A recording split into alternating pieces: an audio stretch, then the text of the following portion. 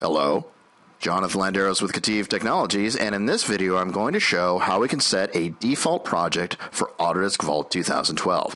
This is a new functionality we haven't had before, but first, let's see what happens when we don't have a default project set.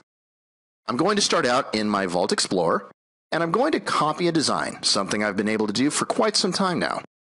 I'll choose my assembly, I'll right-click and choose Copy Design, and we see that we get this error, and if we expand that out, it tells me that there's no project set.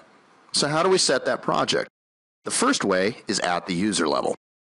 I browse to the location where I have a project, right-click on it, and choose Set Inventor Project File. That's one way. The way I prefer to do it is at the administrative level. Logged in as an administrator, I go to Tools, Administration and Vault Settings, and then go to the Working Folder area, where I can set a default project file. I'll go ahead and browse out and choose my project file.